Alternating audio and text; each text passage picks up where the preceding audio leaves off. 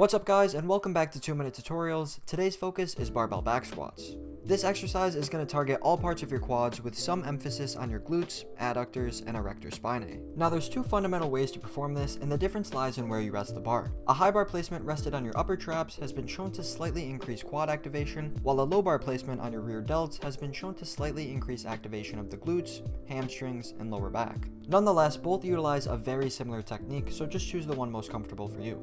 Once you've done that, it's time to initiate the setup. First, adjust the hooks to place the bar at chest height and clip the weight evenly onto both sides. Then, drive your palms into the bar with either your thumbs wrapped over or around it with a grip as close as your shoulder mobility allows for. From here, slide your head down below the bar, placing your feet level directly underneath, then pull your shoulder blades down and back to create a shelf in either your upper traps or rear delts for the bar to lie on. Hold this tension in your back, then take a big breath in and stand up with the weight by driving your hips forward. Then take a few steps back, placing your feet just outside your hips with your knees and toes pointed slightly outwards. The starting position should look something like this, where your elbows are behind your body, the bar is parallel to the ground, and the weight is evenly distributed over your midfoot. Now it's time for the descent. Take another big breath in, expanding your diaphragm and pushing your stomach out. Then hinge your hips back and push your knees forward in the direction of your toes while keeping your chest up, your back tight, and your breath held. From the side, the bar should travel in a straight line perpendicular to the ground until your hip crease is at or below your knees, and your knees are a few inches in front of your toes. Then, without pausing at the bottom, immediately begin the ascent by evenly applying pressure into your heels and toes so that your hips hinge forward at the same rate your chest rises up.